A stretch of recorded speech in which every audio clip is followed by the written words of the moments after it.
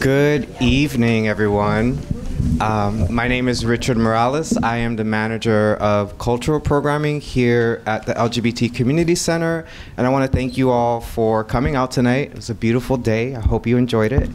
But we do these kinds of programs every day of the year. We're open 364 days of the year, with the exception of Juneteenth. But we offer community services for those that need any community support, whether it be recovery programming, mental health services, HIV screening, STI screening, youth programs, and arts and culture programming, like tonight's event. So I want to thank the Center for Puerto Rican Studies for bringing this here. There's a couple of other organizations. The other center. But having programs like this means a lot to me. As a queer Puerto Rican that grew up in Canarsie, Brooklyn, there were very little to no queer references that I could think of or refer to growing up. So to see a new generation of scholarly work, activism, and art that reflects those experiences gives me hope for future queer Boricua folks. And I'm so happy to have this and honored that this event is taking place here. I would love to bring Greg from the Bureau of General Services Queer Division Bookstore. It's a mouthful. So my name is Greg Newton. I am the co-founder, along with my partner, Donnie Jokum, of the Bureau of General Services Queer Division. How many people have never heard of this strange bureau? Oh, most of you know it. I said, how many have not heard of the Bureau of General Services Queer Division before? Oh, okay, most of you know it. Great. Well, for the 5 of you who don't. So the Bureau is a queer bookstore, all-volunteer, independent queer bookstore that is upstairs on the 2nd floor in room 210. Our hours are Wednesdays through Sundays from 1 to 7 p.m., and we often stay open late for events. So we often host events in our room, but for tonight we figured we need a little more space. So we were very happy that the center agreed to co-present this event with us. So we are here to celebrate the launch of Cuentos Completos, Manuel Ramos Otero. Sadly, we don't have many copies. We have this copy, which you can look at, but you cannot take. But we are pre-selling copies in the back with our volunteer, Kevin. And if you would like to pre-purchase a copy, you can do so, and we'll take down your email address and let you know when copies have arrived, hopefully very soon. If you would like to be on our email list to find out about our upcoming events, we have a sign-up sheet over with the other books. I should also mention we have books by several of our readers. We have books by Gerard Cabrera, by Huáscar Robles, and by Emanuel Xavier. So you can buy their books tonight and take them home. But Cuentos Completos, you will need to wait. So the only other thing I wanted to do is read a land acknowledgement and a little statement. So the Bureau acknowledges that our organization, and of course the center, operates on the unceded land of the Munsee Lenape. We encourage you to join the Bureau in signing up to make a monthly donation to the American Indian Community Houses Mannahatta Fund. The Mannahatta Fund, according to its website, is an invitation to all settlers and non-native people who wish to acknowledge the legacy of theft and genocide that comprise the history of New York City and the United States. And you can find out more at mannahattafund.org. We also want to recognize that today is the 120th day of Israel's genocidal campaign against the Palestinian people, funded by our tax dollars and enabled by our government's unwavering support. We hope that you will join us in calling for an immediate, permanent ceasefire, an end to the siege, and an end to the occupation in order to stop the collective punishment of the Palestinians and to ensure the swift delivery of much-needed food, water, medicine, fuel, and medical aid to the people of Gaza. So, thank you.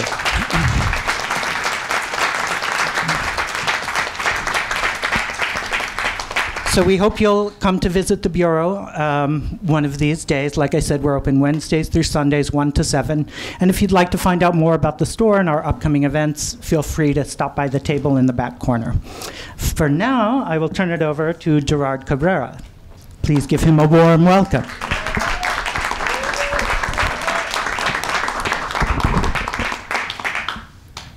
I'll be quick. Thank you, Donnie, and good evening, everyone. On behalf of the Publishing Triangle, the LGBTQ Publishing Association, I want to welcome you to tonight's book launch of Manuel Ramos Otero's Cuentos Completos. Tonight's historic event couldn't have happened without a lot of teamwork from our friends, hosts, and co-sponsors. Thanks to the Bureau of General Services Queer Division, New York City's preeminent book space for our communities, to the LGBTQ Center here for providing us this beautiful room, and other support. And thank you to Centro, the Center for Puerto Rican Studies at Hunter College, CUNY, and of course, the Institute for Puerto Rican Culture in San Juan, Puerto Rico, whose publishing arm, Ediciones Callejón, is the US publisher of the book that we're celebrating tonight. And to start our celebration, please welcome Ángel Antonio Ruiz Lavoy, Associate Director of Arts and Culture at the Center for Puerto Rican Studies.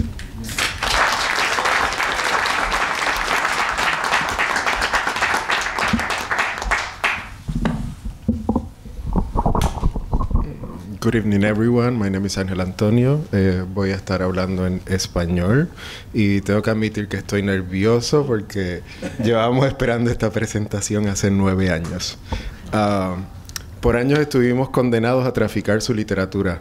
Manuel Ramos Otero fue un mito para varias generaciones que solo conocimos su obra a través de fotocopias y PDFs. Y cuando digo fotocopia, hablo de la fotocopia, de la fotocopia, de la fotocopia, de la fotocopia. Su culto en los departamentos de literatura de la Universidad de Puerto Rico era inversamente proporcional a la disponibilidad de su trabajo. Con suerte, aparecían ejemplares de Invitación al Polvo o Cuentos de Buena Tinta en Librería Mágica o en Librería Norberto González de vez en cuando, y ahí era donde era bueno ser amigo de Luis Negrón, que siempre te decía, mira lo que te conseguí. Y claro, te decía, no se lo diga a nadie, y tú se lo decías a todo el mundo, y siempre había alguien que decía, pero me dijo lo mismo, y sacaba su libro de la mochila y te lo enseñaba. Uno no se sentía tan especial. Si bien era difícil conseguir sus publicaciones, yo jamás pensé lo difícil que era publicar a Manuel Ramos Otero. Señores, eso era otra cosa.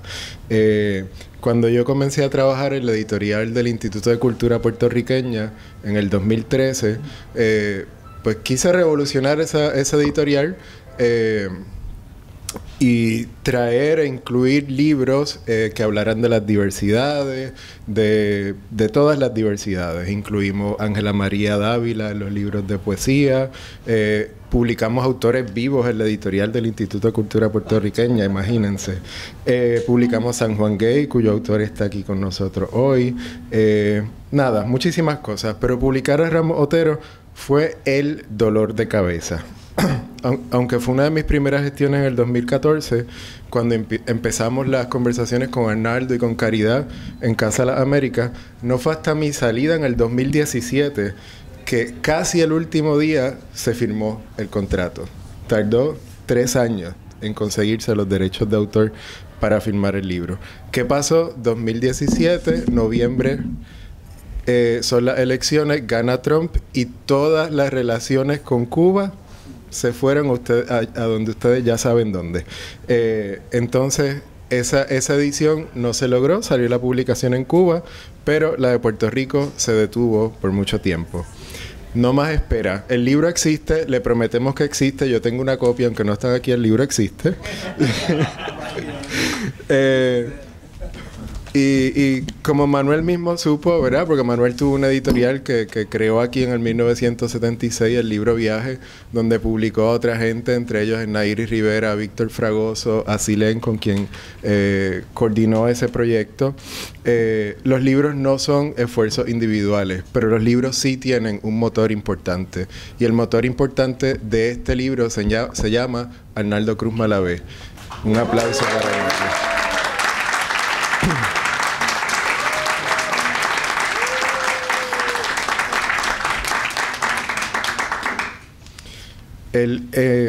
Los antólogos yo pienso que son figuras prometeicas, ¿verdad? Que van y se meten a los archivos, descubren cosas, las editan, las trabajan, las rescatan y nos las devuelven a nosotros los humanos como si fuera el fuego, como si fuera la luz, ¿verdad?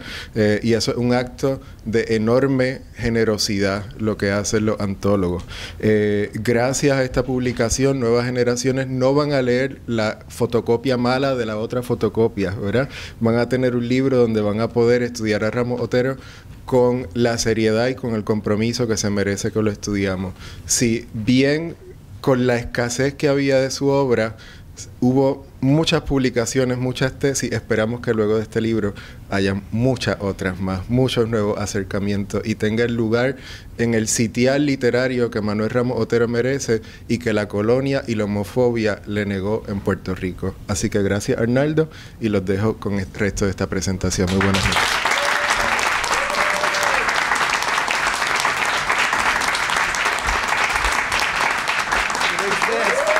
It exists, okay? Es real. Es real, es verídico, it exists, okay. Thank you very much. I'm Arnaldo Cruz-Malavé. Thank you so much. Thanks to the Bureau. It has a long title, so I'll just call it the Bureau. Thanks to the Center, the LGBTQ Center, the Center. Thanks to el Centro de Estudios Puertorriqueños, el Centro, and thanks to the Institute of Puerto Rican Culture, el Instituto. Okay, thank you very much for this opportunity, for joining forces to make sure that this is published, and thanks to Callejón Press, which is a separate press. Thank you, Callejón. But mostly, thank you for being here. I am so pleasantly surprised that everyone is here. And that, you know, that people range from family, second generation primos, you know, friends, that's it. People who take care of your cat, things like that. So thank you so much. Thank you so much. I really do truly believe that that is only, and it, you know, if it's an exaggeration, please, but that's okay. Accept my exaggeration for tonight.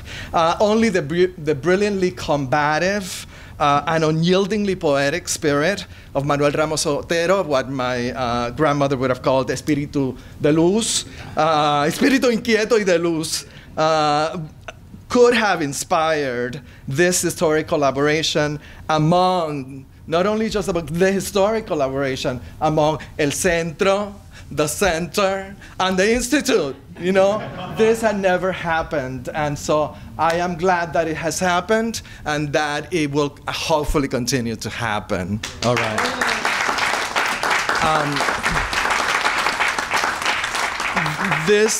And so thank you very much for being here to celebrate the return of sorts of Manuel Ramos Otero literary work to, and we will be speaking in English and Spanish, I forgot to the place where it was written, NYC, New York City, okay?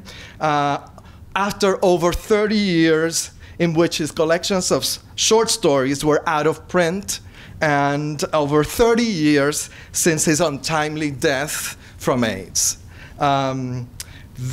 This anthology originated, as you said, in a very convoluted way. It originated in a conversation. For me, it originated in a conversation that I had many, many, many more years than I can wish to recall or to remember in the kitchen of my house in Jackson Heights.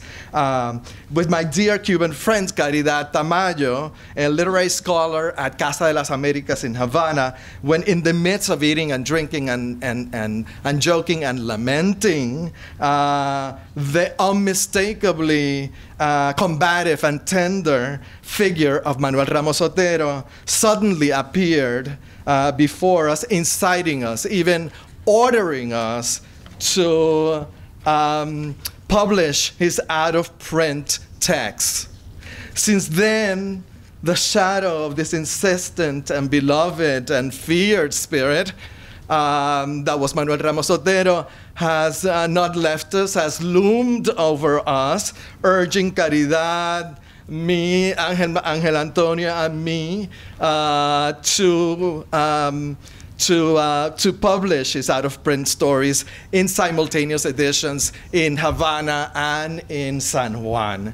Casa de las Americas was supposed to transcribe the unpublished stories that I had found in the archives at Columbia University, and the Instituto would obtain the rights and provide original transcripts of his published works.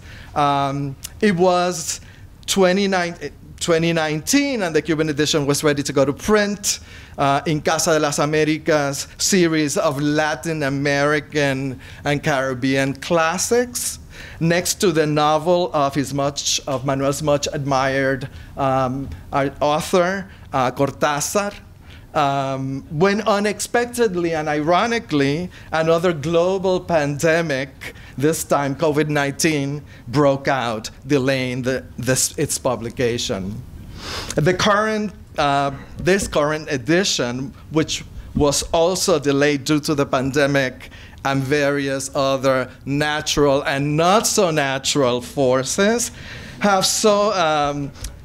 would end up being published, however, to the benefit, thank God, to the benefit of Ramos Otero's work in an extensively annotated, updated, revised edition, confirming thus the author's, Manuel's, declaration and the end of his experimental novel, Contra la Muerte, la Suerte. I am thus profoundly moved when I sit to consider that in order to make it here tonight, Manuel's texts, which was for so long, as Angel said, for so long passed down from hand to hand and in yellowed and faded copies, had to cross multiple and unexpected geographies, most particularly that deep and unfathomable and surveilled Bermuda Triangle that is formed by San Juan, Havana, and New York. And it also had to survive 2 pandemics. But if Manuel's work has taught us anything, it has shown us that the diaspora is not only good at migrating and at leaving, it is also good at returning with a vengeance sometimes, and at creating alternative routes of complicity and solidarity. And yes, I dare suggest also cariño and affection, love, that allow us to sortear, no? To navigate, to return to Manuel's affirmation, outwit and circumvent those pretended, not so pretended, waters of oblivion and stagnation and even death. There is an image of Manuel, which is often the best known one. It's the Manuel of solitary landscapes. The one who resists in his very flesh the socially arbitrary and incomprehensible punishment of isolation and solitude.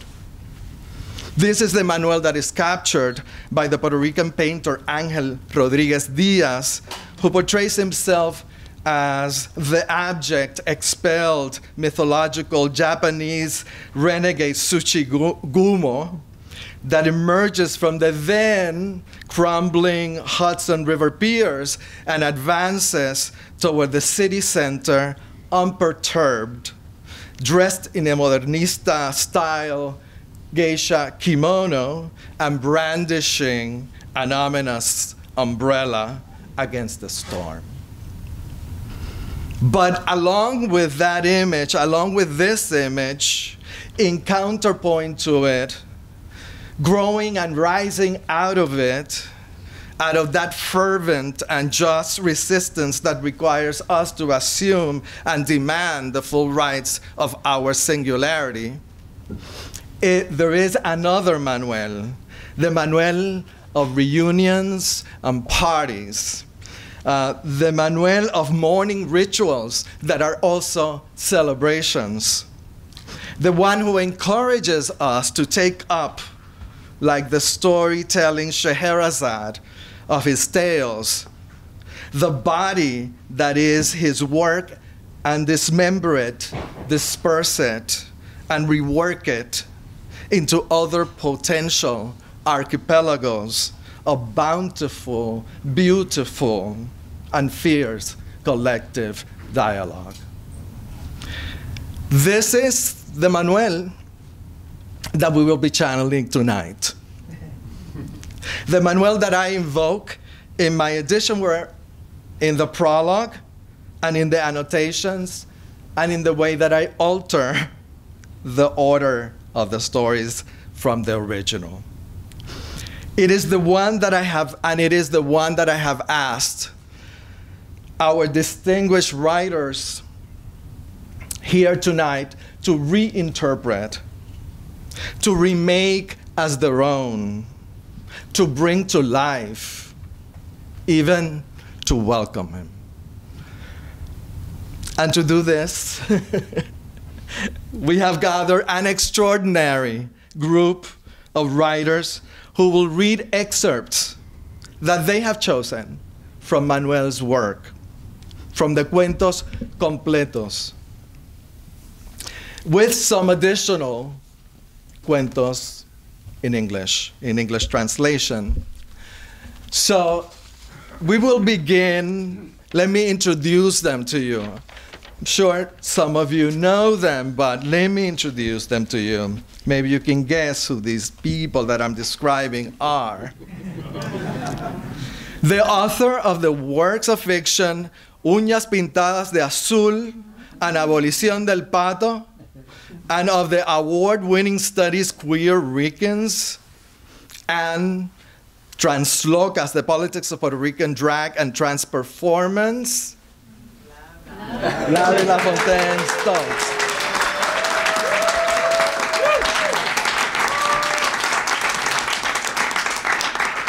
Next to him, after him, the next person to read will be this legendary creator of the Glam Slam and author of Peer Queen, Americano, If Jesus Were Gay, Nefarious, Radiance, and most recently, Lovely Child.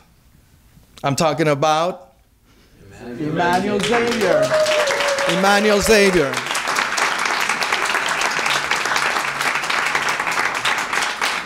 The journalist, photographer, musician, chronicler, and novelist, author of the nonfiction book on Haiti after the earthquake, Puertos Príncipes, Temblemos Todos, a beautiful title, and the debut novel on Puerto Rican televangelism and conversion therapy, Demonios, Huáscar Robles.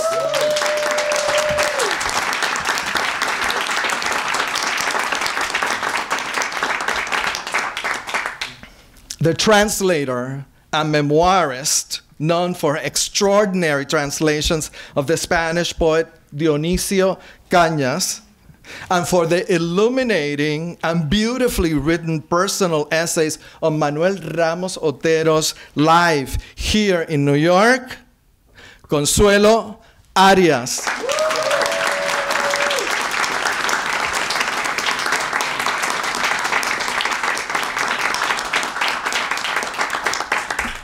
The cultural activist, writer, and attorney, author of the debut novel on a Massachusetts Rican or Maso-Rican queer childhood, Homo Novus, Gerard Cabrera.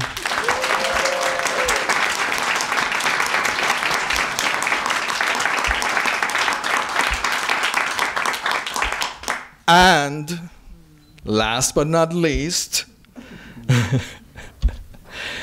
the revolutionary poet, philosopher who writes in Spanish, English, Spanglish, possibly other languages, author of El Imperio de los Sueños, translated by Tess O'Dwyer as Empire of Dreams, Yo-Yo Boing, and the extensively translated and award-winning United States of Banana, and the forthcoming Putinoica, Giannina Braschi.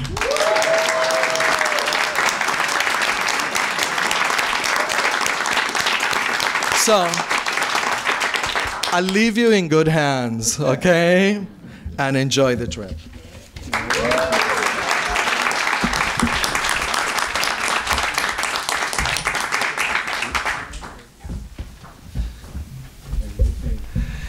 Hola, buenas noches. I am Larry LaFountain. Muchas gracias, Arnaldo, por la invitación. Ramos Otero passed away in 1990, and I arrived in New York in 1991. Hollywood Memorabilia is the first story of Cuentos Completos de Manuel Ramos Otero. It is from his first book, Concierto de Metal, published in 1971 in Puerto Rico. I am God. Yo soy Dios. Y crearé un personaje que se llamará Ángel, se llamará John, se llamará Paul. En las tardes trabajo con las oficinas del gobierno en un programa de investigación social para crear un sistema perfecto de movilidad. No. Las deficiencias del capitalismo no me interesan. ¿Por qué? Porque tengo 23 años. I'm 23 years old. Y pienso que a los 30 moriré con un ataque imprevisto de tuberculosis como Greta Garbo en Camille. De noche trabajo de proyeccionista en un cine de segunda. De segunda porque no se exhiben películas nuevas. Anoche, por ejemplo, presentamos Lady Hamilton y Vivien Leigh. Estuvo estupenda. Y salgo muy tarde en la noche. Tan tarde salgo que camino hacia casa y no me queda tiempo para conocer a nadie en el camino, entablar una relación espontánea y rápida e invitarle a que pase a casa a tomar café. También tengo té de jazmín porque conocí a un chico que adora el té de jazmín, pero de todas formas no importa porque dijo que llegaría a las 8 y después de esperarlo hasta la madrugada supe que no vendría. Aún no he abierto la caja con sobres individuales de té de jazmín. Ah, claro, dije que soy autor. Escribo cuentos cortos y dejo que la vida se me agujeree con oraciones que solamente yo comprendo. ¿Por eso soy autor? No soy escritor. Escritores los periodistas del día, los de la noche, los del mundo, los del país. Yo soy un autor con part-time de researcher y proyeccionista. Aunque existe la posibilidad de que ser autor no es profesión alguna y soy tan solo un proyeccionista con un part-time de researcher. Aun cuando no tiene importancia, vivo en la ciudad cuyo nombre no mencionaré. El nombre no es necesario. Todas las ciudades son iguales, oscuras, tristes.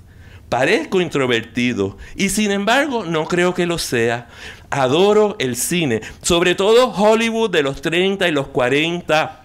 Ruby Keeler, Busby Berkeley, Humphrey Bogart, Orson Welles, John Ford, Rita Hayworth, Greta Garbo, Vivien Leigh. A la Garbo y a la Leigh las prefiero sobre todas, especialmente a la Garbo de Ninochka y a la Leigh de Gone with the Wind, y Ernst Lubitsch y Linda Darnell y John Huston. No es necesario conectar mi introversión con la obsesión cinematográfica. Simplemente las ideas corren hasta la cabeza y no puedo evitarlo. Como ahora, por ejemplo. Recuerdo que en la superior conocí a Ángel Antonio. Como estaba diciendo, In high school, I met Ángel Antonio. Y me dio aquel complejo de Scarlett O'Hara y Ashley Wilkes que aún conservo. Y cada vez que tomo una ducha fría, recuerdo el tema de Tara y lo tatareo.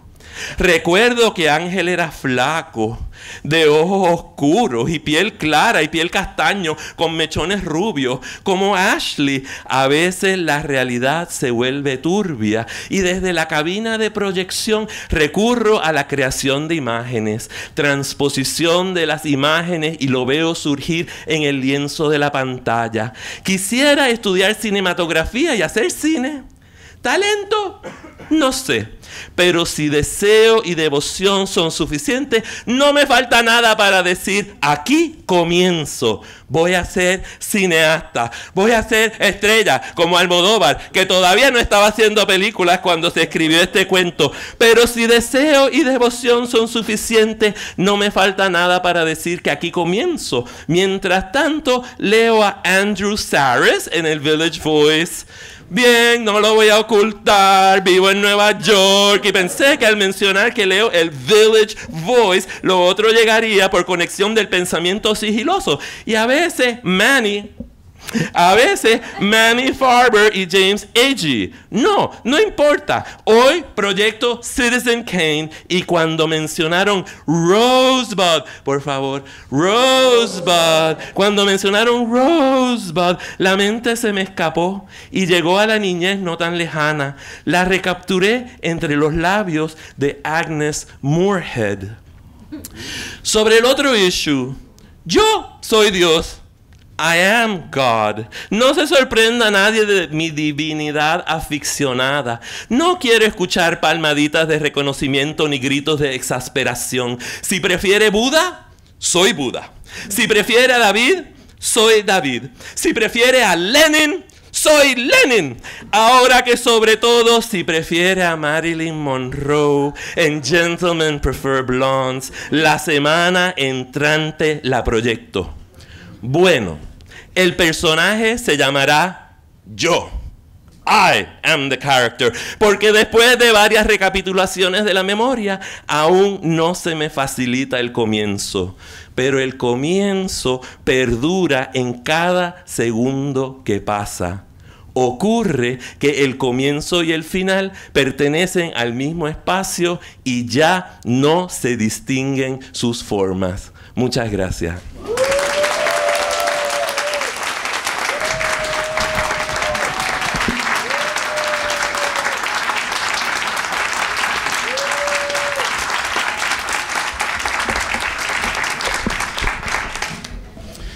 Buenas tardes. Esta noche voy a leer en inglés porque that's what I know best. My name is Emanuel Xavier and I'm going to be reading an excerpt called Loca, la de la locura, the Queen of Madness. It's midnight in the Midnight Club. In a tropical heat of gray nicotine, I am leaning back against a cardboard Corinthian column, lusciously attired in chartreuse taffeta, my skin dazzled by a pink light bulb shining directly down. The frayed scraps of crepe paper waving from a background of palm trees reflect like daggers on the body of this mysterious woman. And I'm singing. The powdered synonym on my face covers the imperfections of the skin like a Muslim's veil. Two round suns of coral-colored rouge accentuate the cheekbones of this accursed Audulisque. The bronze pan stick makes the sudden light from a match bring out a beauty mark. The cream foundation allow the sweat like a soft, vague dew in the late night rasp of my voice. The cloud white makes me more unreachable than a tortured geisha. My Woolworth's eyelashes begin to loosen at the end. You know, the 7 pairs of false eyelashes are the first thing to announce the defeat of beauty.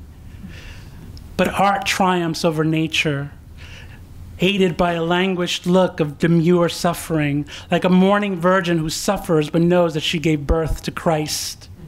He is listening to me, and everything was just like that. Even though I was the one singing, it was in his lips singing along with mine that the doubtful words belonged.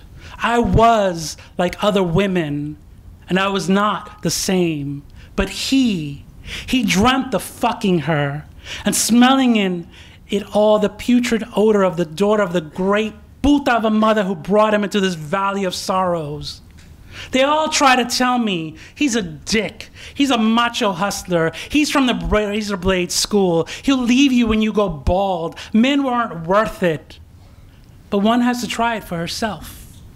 One has to suffer like the others to be able to understand suffering.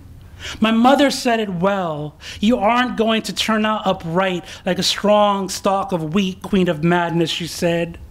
But even the bad wheat needs a man, if only to cut it down with a machete. But now, what the fuck happened to the days when taffeta was everything? When he grabbed me by the ass in the finale bar and dry humped me from behind, and he told me, Queen of Madness, ours is one solo destiny. What the hell happened to those long suffering, to those wounded times? I don't regret anything. My mother used to say, life will be difficult. That night, I put on my black crepe dress, flowing to the ground with its discreet little train, the entire edge of the décolletage done in black ostrich feathers, the red as sunset wig, the stormy lightning flash of my rhinestones, the black opera gloves covering with a Riolician texture, the intolerable hair of my forearms. He grabbed me against the bar after the show and he said, Mama, why you do this to me? And a tear almost fell from him. Men invent us with such weepiness and such horniness that a careless confusion between a Cuba Libre and a chichaito can turn a church singer in a small cafe into a cheap drunk. And a seductive drag queen ends up settling for a shit job in a maiden-form bra factory. That's right. They just opened the cell and sounded the breakfast whistle. The memory comes back once again, as ugly as the place of gooey rice and the devil brand beans, and as always, the heavy end, the ass of a baguette, a lump my mother would not have even dared to fatten her pigs with. How do you get rid of the flabby love handles brought on by all that bread? That and the custardy shaking of the ass that would be the pride of any Cuban dancer. But that didn't happen to me. All that bread has only given me a big, flat ass. No shape to it at all, like the smashed fender of an old rusty bus. I remember all of it. The bread of '69, the bread of '72, the year when no one got out of here, and at the end, the ass of the bread of '78. I owe you the blood sausage, baby, my queen of madness. I'll give it to you in the shower, so you can eat it wet. We hardly ever get meat in here, never. But I sit in the solitude of my cell and I remember how one remembers his big dick, as big as Muhammad, makes this forgotten hole yet bleed. Gracias.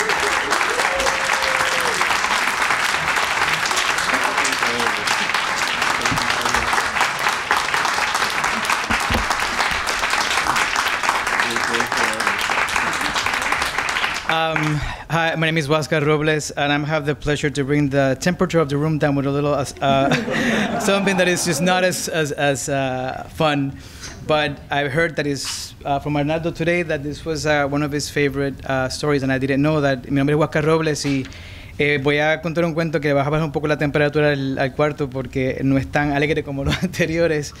Y me enteré hoy por Arnaldo que es una historia que le encantaba mucho y es un placer para mí poder pues, interpretarla para ustedes. Del cuento de la mujer del mar.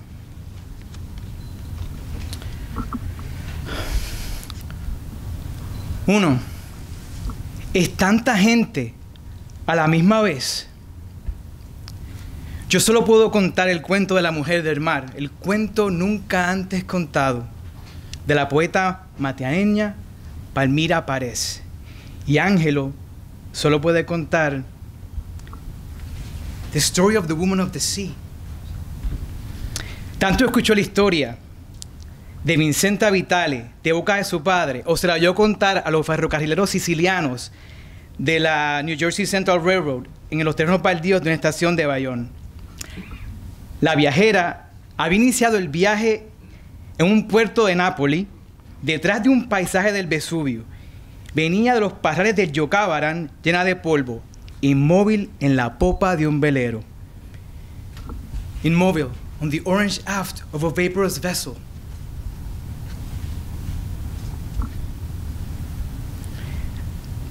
Contaba el amado inmóvil, atardeciendo.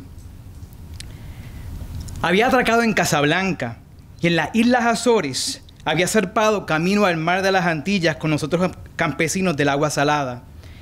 El agosto caluroso del 1913 llegó a San Juan. El orden de sus vidas ha ido diluyéndose en las palabras memoriosas de los cuentos. Era la permanencia fugaz de la llovizna del tiempo.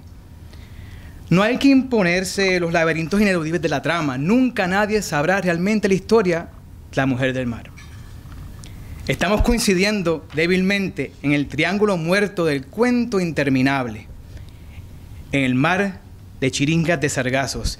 Todos sabemos que estos son algas feoficias de falsos tallos y falsas hojas que flotan en los mares cálidos y cubren una gran superficie del Atlántico, que en Puerto Rico, después de todo, es un volcán de sargazos de piedra, la ruina verde de un pueblo en el olvido, que en medio del mar de los sargazos está, inevitablemente, el islote, la isla Tempo Andante, de San Juan Bautista frente al mar. El sol del atardecer como un hotel, muriendo como un tigre negro en el atardecer, que siempre hay un velero o un barco de vapor cruzando la bahía anaranjada hacia Nueva York. Tal vez no sea lo mejor contar la historia de Palmira Pérez ni perseguir las historias de Vincenza Vitale. Quizás no sea lo mejor amar como el cuentero amó al enano napolitano. Estos calores infieren la helada, lo mismo que una danza de morelas testigua la mortalidad del mar.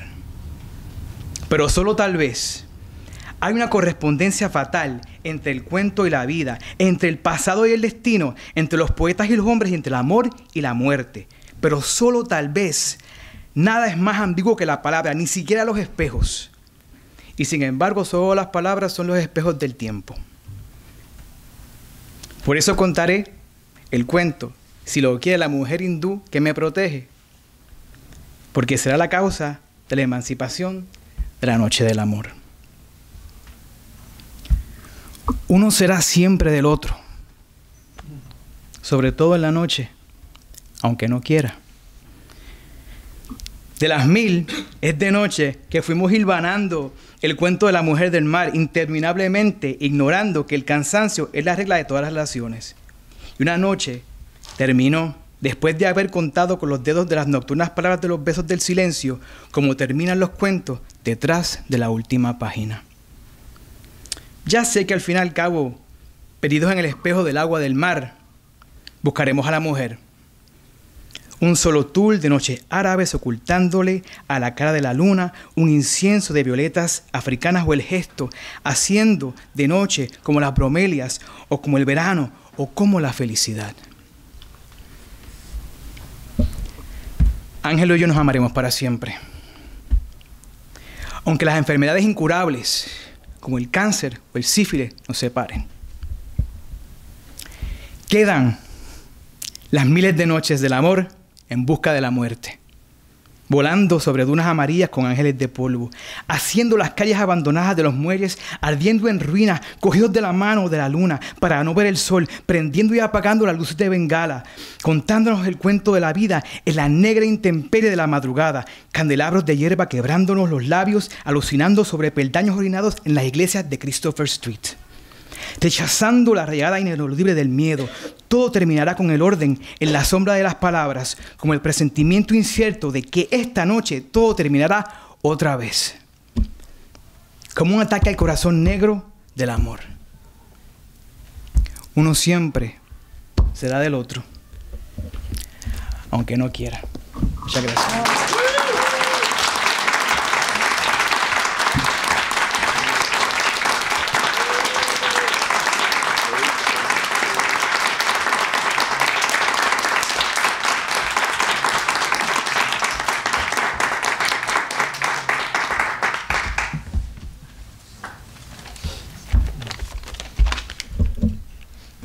La Fea Otero.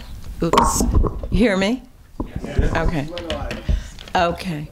La Fea Otero, fragments. Mi madre me dijo una vez, nunca serás famoso hasta que yo me muera. Entonces escribirías sobre mí y te llegará la fama. Ella tiene la culpa de que no haya escrito ese libro. Todas las profecías son desvíos fatales en el camino que solamente conduce al cementerio o al crematorio.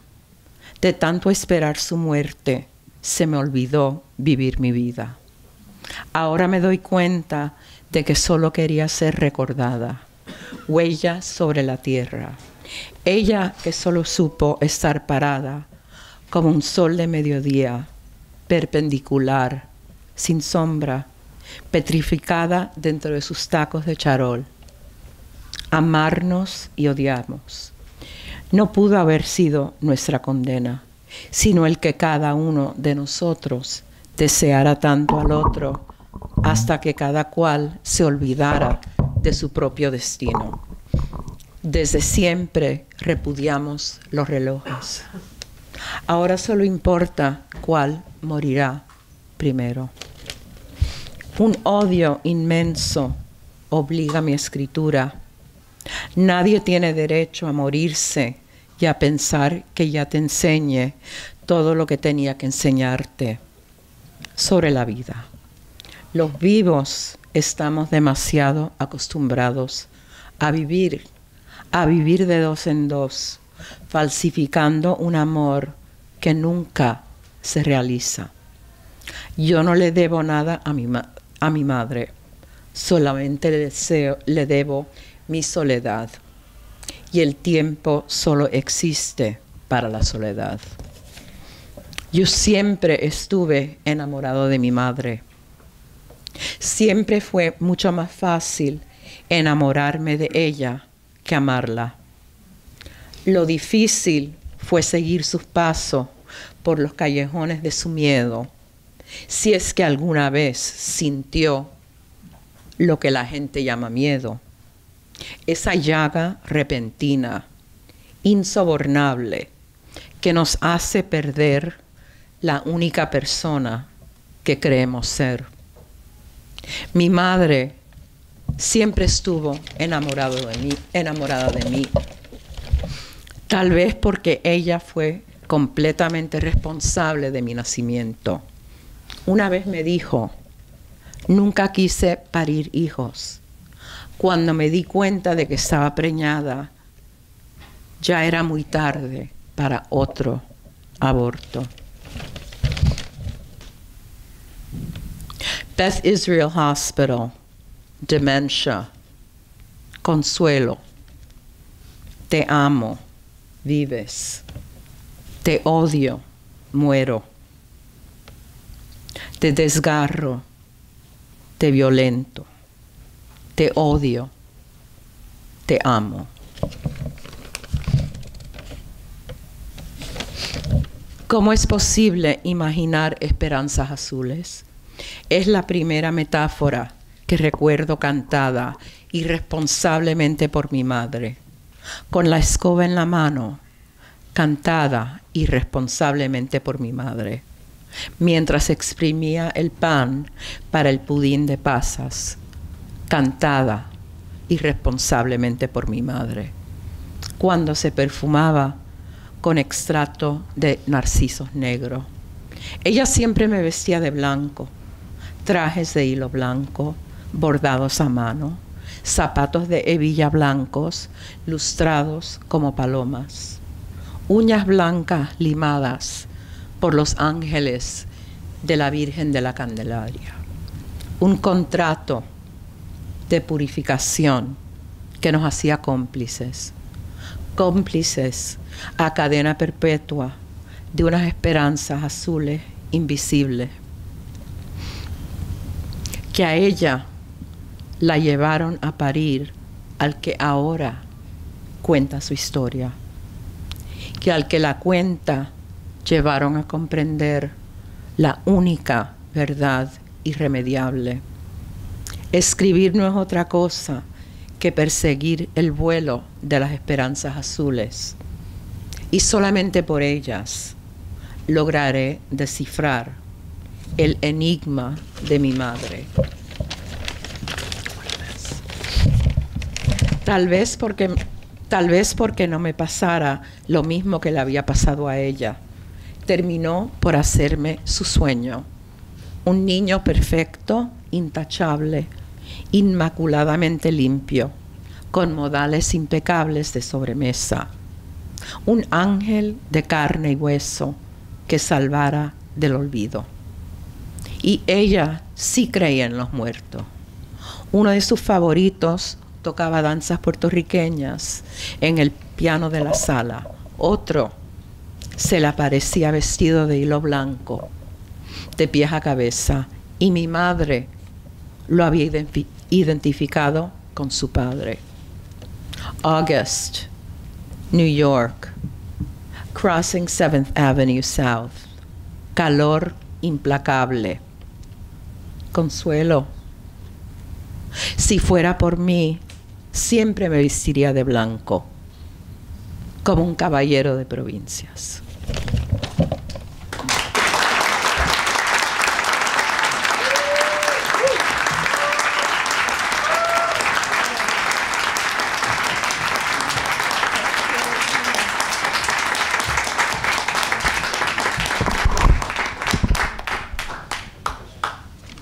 A change of tone.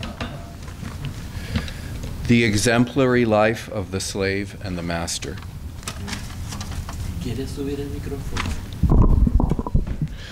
Do it the way I tell you, or don't do it at all. Spit in my face.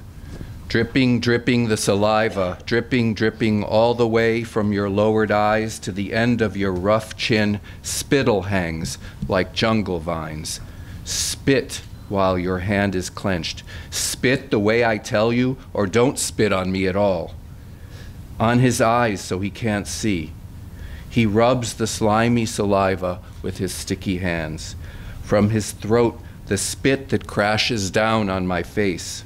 His fingers displacing space on my face. Do it harder or don't do it at all. Rigid hands, like hard pumice, redden the deserted surface of the face. The gummy spit on the black hairs of the mustache that covers the mouth and the saliva in his mouth mix together. He contracts his lips. I spit on the photographs glued to your eyes. I break your face from side to side on the pillow. Do it the way I tell you to do it. Harder, more. The back, the ass, the face, squashed by the hands, trampled by the master's stinking feet, and I, your slave. If the blinds had been open on that hot noon of the city, the smells of carburetors and chimneys would have reached us. There would have been sunlight streaked by the rose-colored blinds, and this would not have had any importance. When he walks, with his jeans worn at the knees on the hips that form two moons on his cheeks and a scorpion on the curve of his dick. But when he walks, the left thigh, which is where the dick rests, takes a step forward and moves like a pendulum, rubbing the jeans between the flesh, not so tanned by the sun, of course, but covered by fuzz and the worn-out denim of the jeans. When he walks, his balls, with their delirium over the bridge of the thighs, move indecisively from side to side, but prefer to spill over the right thigh. And I, his slave, I've said. Piss on my life, or don't piss on me. Piss on my veins, like channels of all the islands constructed on water. Piss on my islands of flesh made purple by the suctioned blow of the mouth. The master pisses on the white stone that I am. Golden torrents run, whirling down on the ends of the slave's body. Piss on me the way that I tell you, or don't piss on me at all. Hot. Son of water. Hot son of water am I, liquid sunflowers. Burning petals of wet light, the master urinates. His sleeping hose unwinds. He shoots jets of solitude. I used to fuck with Chopin, or I wouldn't fuck at all. From the bed, only the record player can be seen, but the record, the military Polonaise, Opus 40, number 1, can't be seen. And since the closed blinds don't allow the other to be seen, the edge of the island, the docks, the jail, the indigo blue policeman fucking in the back alleys, and the number 1 macho with his 40 inches of torture. He smells like a sweaty dick at night. He smells like an asshole, observed but not touched. He leans against the perpendicularly perfect edge of a building. But when he leans, it must be because the left leg angles and the foot. I didn't mention it before, sin of omission, but he's wearing white tennis sneakers, worn down from so much walking around here, hoping that his slave walks by, that he looks at the dirty and torn canvas sneakers that he is enthralled with, and the stench of his feet.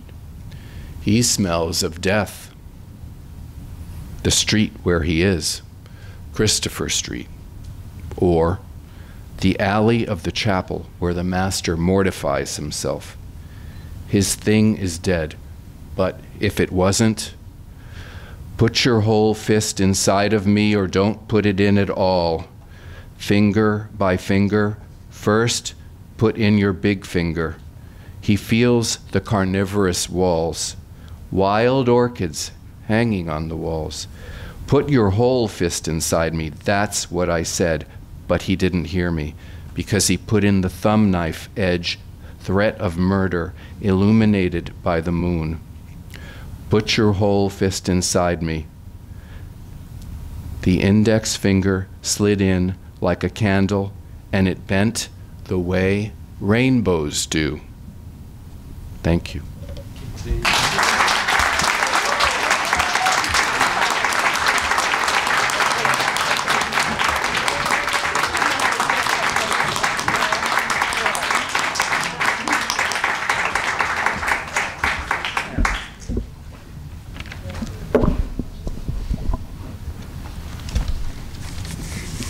Temporal, temporal, que allá viene el temporal.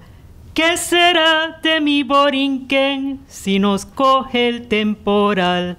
Temporal, temporal, que allá viene el temporal. Viento de viento, de viento de agua, de viento de agua, de agua con viento. De viento lejano, de viento cercano, de aguas lejanas, de aguas cercanas, que el viento se lleva con su paso de viento, su paso de agua con viento, de viento con agua, de agua con agua, de viento con viento y sonido de palmas y palmas que caen mojadas con agua de viento, que el viento destruye, que el viento se lleva, que el viento levanta en el viento de grises azules, de viento de agua, de grises océanos perdidos, con viento que azota, con viento que vuelve, con viento que barre los techos de hojas, los techos de zinc, las casas sin techo, las casas mojadas con agua de viento, con viento de agua, las casas mojadas, derrumbe de casas mojadas, de viento que barre y derrumba y destroza las casas, los suelos, las vigas, la tierra sin tierra, la tierra inundada, la tierra mojada con agua de viento, con nombres de santos, de espíritus muertos, de espíritus vivos, en viento de agua que destruye, que barre y destroza, que cruza la isla, se inunda la isla, se vuelve la isla una tumba de lluvia, una tumba de viento furioso que rompe las calles y rompe los bosques, el ojo de viento y de agua en el mar que va revolviendo a su paso los mares de agua, los cielos de viento, de lluvias que azotan las playas, revuelven la arena y apagan el sol y la luna y enlutan estrellas con grises azules de viento, de muerte, de viento, de muerte que vuela, de muerte que azota, de muerte que ahoga, de muerte que cubre la tierra con presagios de campos destrozados. La caña no crece, las flores se mueren, la gente se muere, las casas se caen de miedo a la lluvia de ciclones rotos, en el viento ciclones calientes, ciclones que corren en las ramas y matan la vida y traen la muerte con viento de viento, de viento y azote de agua y azote de viento, y olas se vuelcan en la costa y arrasan los pueblos y cortan la vida y cruzan la isla, y el ciclón no pasa y el ciclón se queda. San Ciprián y muerte San Felipe y hambre San Ciriaco llega y destruye y destruye y destruye con viento y con agua y con viento de viento sobre los cafetales y los campos de viandas podridos de agua y heridos de viento, y los pobres más pobres y el rico más rico, para explotar al pobre que sufre, que muere y que sufre, que vive y que sufre, que vive y que muere, que vive y que teme ciclones, huracanes, tormentas, temporales, huracán que destruye y castiga y que mata, huracán, temporal, temporal, allá viene el temporal. Temporal, temporal, allá viene el temporal. ¿Qué será de mi Borinquen si nos coge el temporal? ¿Qué será de mi Borinquen si nos coge el temporal? Merci.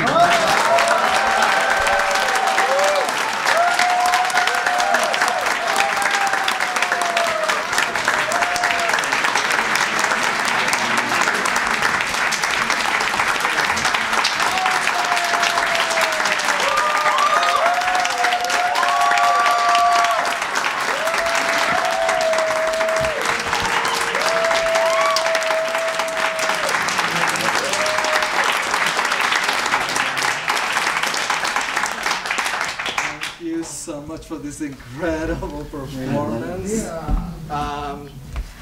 This is your chance to ask a question, indiscreta or no. This is the chance. But, you know, I'm speechless. This is amazing, unbelievable. So you see the range of Manuel Ramos. You have just experienced not only the range of these writers, but the range of Manuel Ramos Otero. Okay, so it's here.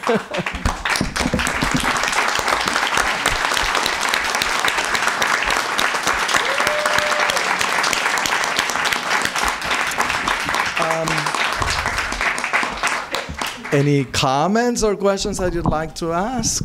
This is your chance. Okay, yes. Is there an English translation in the work? There is. There's actually English translation in the works.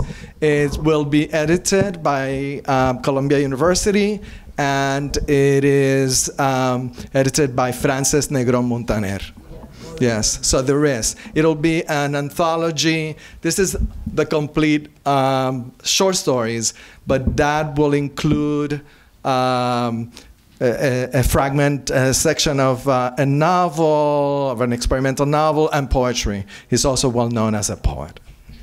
Mm-hmm. Any other?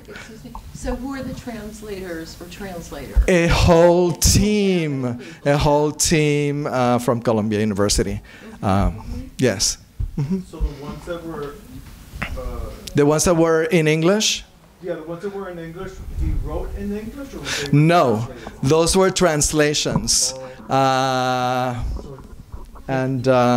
We'll give you those are translations that were published in a long time ago in the 80s in what used to be called exactly. So some of those translations are also deceased.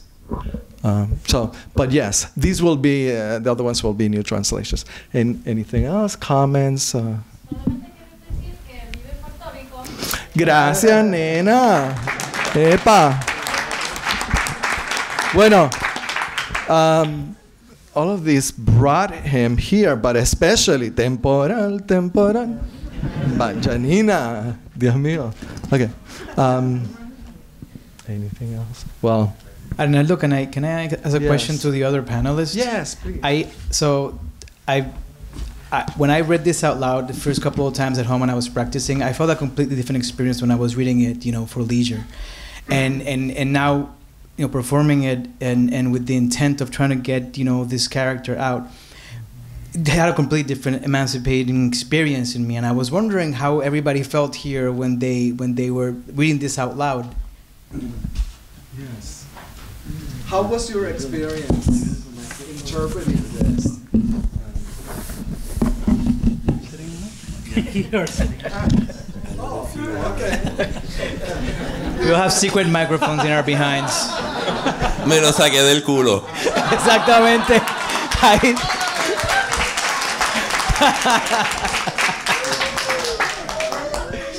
And that's my answer.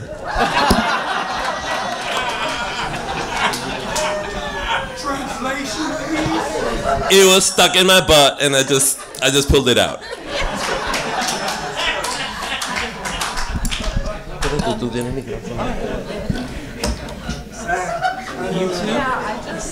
Hi. She also had it stuck in her butt.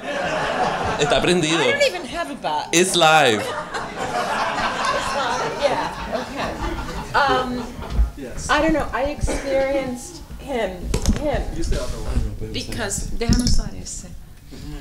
I experienced the text the way I experienced Manuel in life. And when I read him, especially aloud, which I never do, and also in Spanish, I never read aloud in Spanish, I experience his incantatory, poetic quality, but above all, the incantatory, bewitching quality. I was going to say, I came into the scene like around 1997, so I wasn't familiar with his work, but when you sent me, the opportunity to read some of this, I found a poetry in it. He has such a great voice, and that's just the translation of it into English. And so he was very poetic, and it was all just there for me to work with. Giannina or Gerard? I was quite intimidated by the piece. But I loved reading it. Yes, you did an amazing, amazing job. I felt my voice starting to tremble from the text. That's a good thing. Yes. Giannina? I met Manuel, and I went with him to Chicago, and we read poetry together, and we slept in the same room at night. And this was like 6 months before he got sick. And when he got sick, he gave me a call, and he said, "Come and visit me, don't bring me flowers, bring me rum." So I went with a bottle of rum, with Arnaldo Cruz, by the way. We were scared because at that time nobody had AIDS, It was like the first cases, and I was scared also because my brother died a year later, so I was really scared because of the whole thing. So we went to the hospital and we brought him the rum, and he put it in a glass, and he was smoking, and it was beautiful because at that time there was not this new wave of health that we have today, that people want to live healthy. At that time it was intense. People wanted to live intensely, even if it's of short duration, you want to live the intensity of life. That's how it was. That's how it was, and that's how he lived. And he was a beautiful person. I'm here because of him. I really love him. Thank you.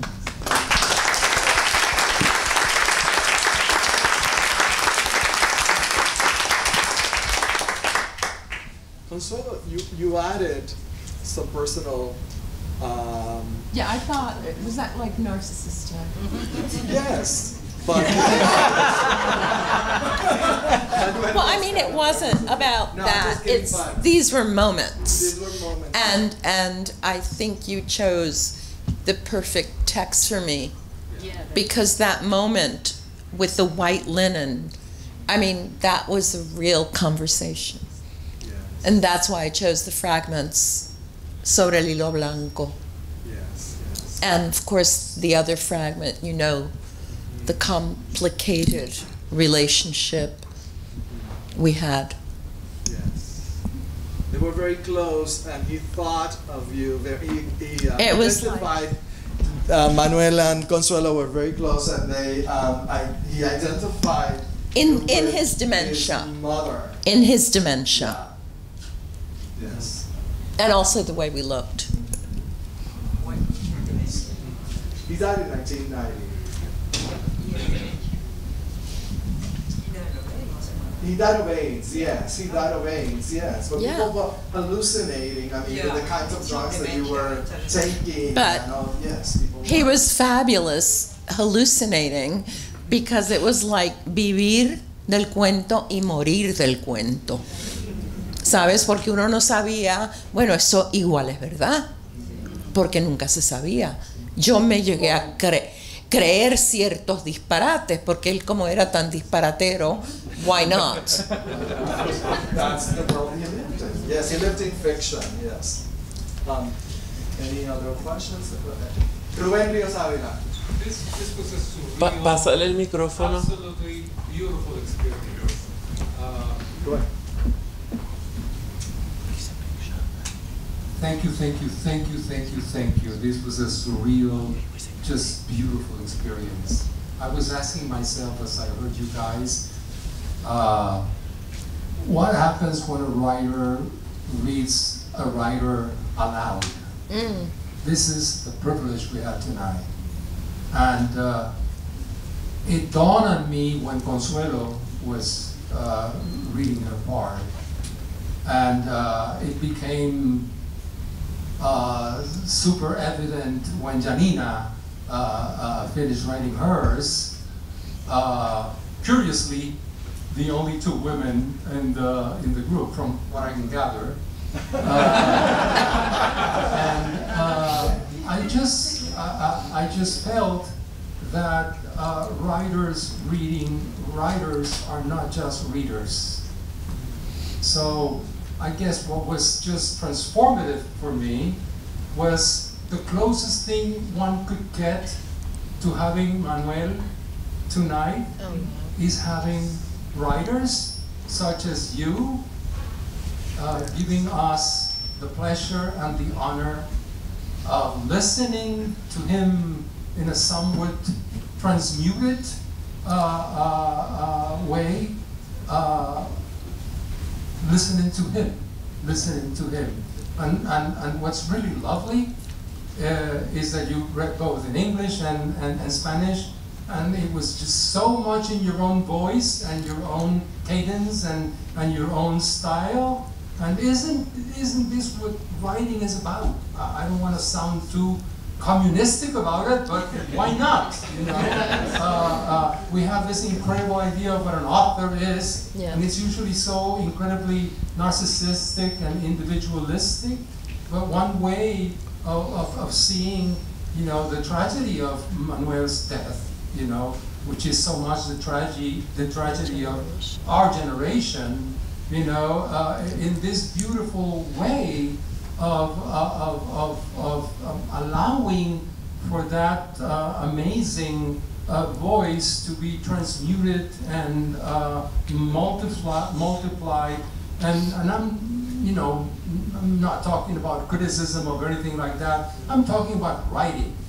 And what you taught us tonight is that reading can be writing. And particularly reading aloud. So thank you very much, because it's the closest we can get what we just witnessed tonight to having Manuel here with us. Yeah. I'm sounding.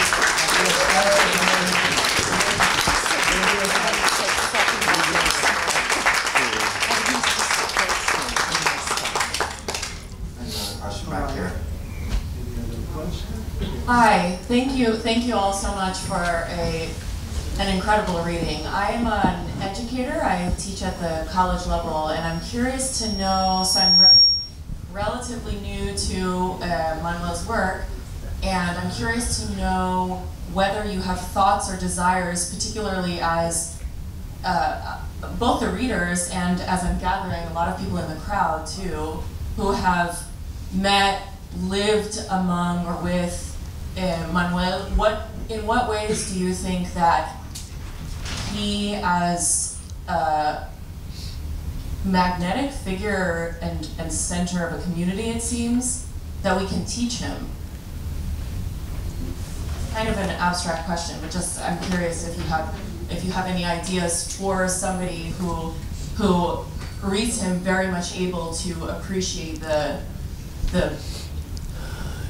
spiritual weight of it, but also as somebody who's somewhat of an outsider and wants to take advantage of being in a context that clearly carries his spirit. How you can teach him, I'm sorry, how you can teach him, read him aloud. That's what I think. Aloud. The students reading it aloud. That's the best way of teaching Manuel, in my opinion. Yeah, I agree. There's a technical side that we witness, you know, the range of, you know, how he can transform the stories, but in the way that he transformed them, we heard how he basically just sort of like re-traumatized a lot of us with the hurricane story in a way that it was so beautiful. We have the poetry defending of death through the Mujer del Mar. I mean, like there's the wealth of stories and the depth of these stories. And this book contains his earlier work when he was like a kid and he started to start to publish, all the way to when his work was really advanced and going to different directions. I think also one of the things that about his personality, or maybe like in the vein of what you were saying, his spirit, I think there's a lot of also his essays that were also published by Folium in a book called No tener miedo a las palabras, like not to be afraid of words. I think it's important. I think that he didn't really believe in censorship. I don't think he'd be canceled like 10 years ago if he lived right now. And he just simply was a person who was genuine. And I think that carried through his art. So I think that's his essays also would be a guide, I think. And his fiction is very metatextual, but you know it's not necessarily because he's trying to be hyper theoretical, but because it's about storytelling. So you can introduce some of these stories as through the storytellings that they have, so through the stories that they have heard and that they themselves every single day, recreate for their own friends every time they tell a story. Manuel's stories are really always very conscious of telling a story, and that is what children need. That this is not something foreign. This is what everyone does, and you're constantly doing, making them aware and conscious that they're constantly doing that, they're making stories, and that they can make stories. I also want to say I appreciate that as a teacher you want to share this work, and I appreciate Arnaldo for putting this book together and for keeping our history and our culture alive, because that is really important for our community.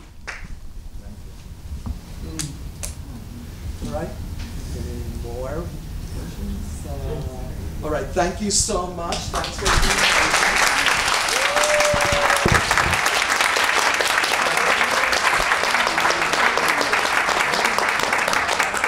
Cantidad de porquería.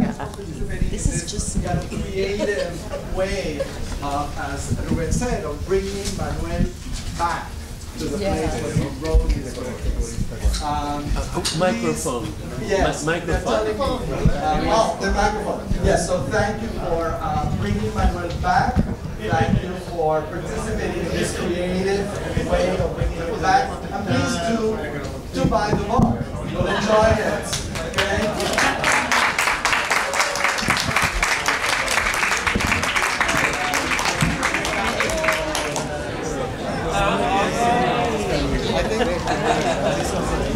Lina Meruane.